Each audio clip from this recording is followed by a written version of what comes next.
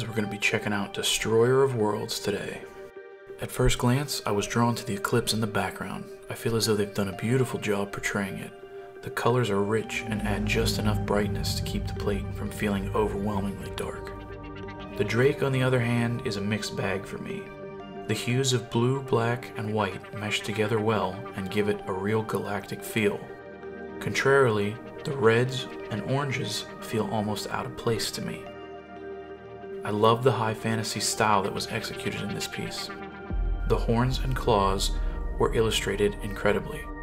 Sadly, in my eyes, the wings feel like they're a little bit misplaced. I believe that's due to the angle of the dragon in the frame. Oh, and did I mention the UV? They did a fantastic job with it.